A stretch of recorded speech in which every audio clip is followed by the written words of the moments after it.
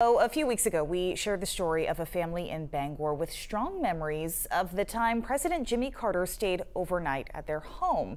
But at least one other Maine family also has an especially personal story to share about President Carter. As 207's Don Kerrigan tells us, the family of former Maine Senator and Secretary of State Ed Muskie says the senator and the president developed a friendship that transcended politics.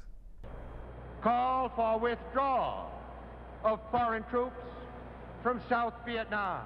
After Senator Ed Muskie had run for vice president and 4 years later for president, he may have thought his political career would go no higher.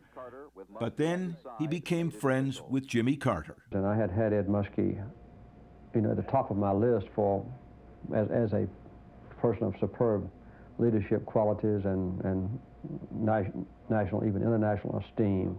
He invited Dad to stay at the governor's mansion in Atlanta, and they got to know each other.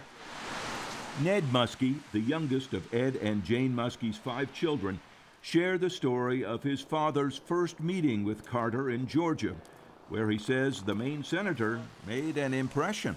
One thing that I remember was that my father arrived at the governor's mansion after a long day, and the president asked him if he'd like a drink before he went to bed.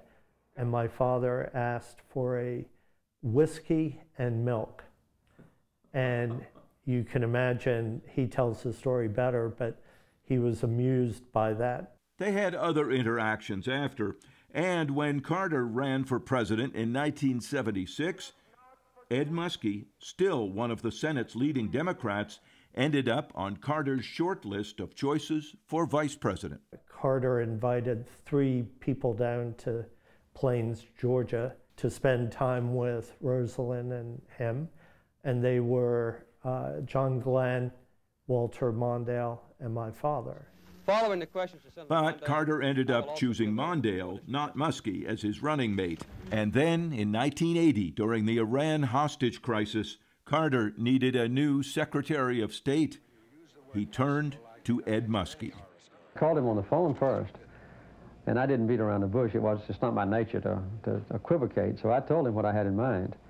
And he was taken aback, and he was quite surprised. I must say that instantly, I was attracted to it. There was never any doubt in my mind. Washington moved quickly to make it happen. I think the president has chosen very wisely. Muskie was Secretary of State for just 8 months, but it was a memorable time for his family.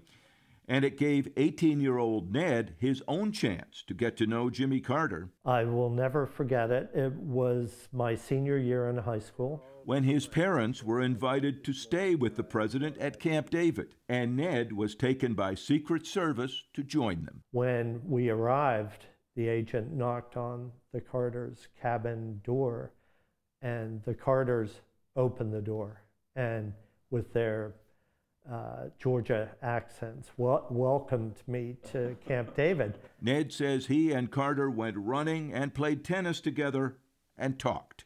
It gave him an up-close impression of the president that has remained with him ever since. Jimmy Carter is just a normal man. He was just asking this 18-year-old about his life. He says the friendship continued after the 2 men left office. The highlight, perhaps, when Bates College opened the Muskie Archives. Carter came up to Bates College when the Muskie Archives were created. And that was a great, it was a great sign of friendship and respect that he did that. For Ned Muskie, they are all treasured memories of his father and his president. Carter has proven, we all know this now, to be a great man and a great human being. And I remember back then very vividly people saying to my father, despite only being a 1-term president, he will go down in history very well. And I think that's a surety at this point. 2 leaders following different pathways to power, whose lives and families became forever connected. And Ned Muskie says at his father's funeral, Jimmy Carter said Ed Muskie was the greatest man who never became president.